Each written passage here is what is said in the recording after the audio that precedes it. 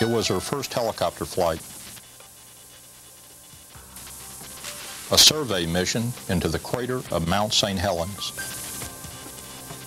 Things were going well until, during the takeoff, erratic winds caused the helicopter to spin, catch a skid on rocky terrain, and roll over. She was sitting in the right rear seat behind the pilot. As the helicopter rolled, her door came open. The inertia of the roll thrust her head out the open door. Her head was trapped between the helicopter and the ground during the rollover. She was wearing this flight helmet.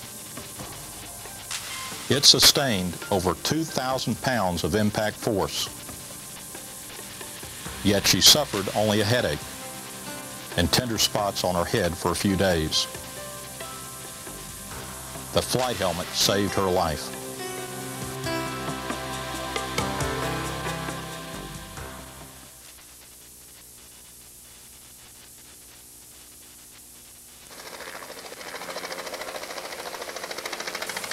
The remote landing site was over 11,000 feet. It was a special use mission.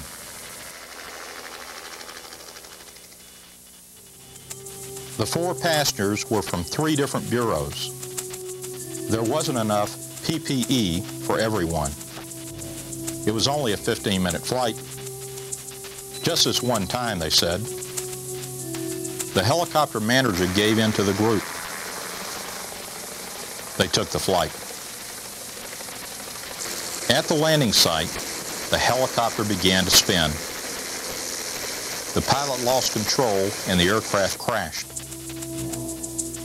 With the blade still turning, the transmission broke from its mounts, entered the cabin area, and battered 2 of the rear seat passengers, knocking them both unconscious for a period of time. The Helitack crew member sitting in the forward-facing seat received the brunt of the beating. He was wearing this flight helmet. It saved his life.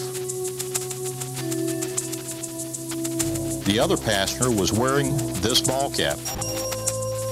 He remained unconscious for some time with a concussion and a severely lacerated scalp. He continues to have blackouts to this day.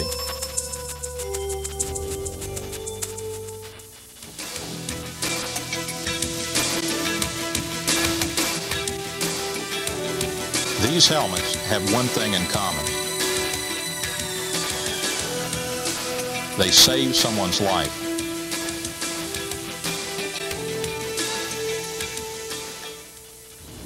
Think about it. It's your choice. It may be your life.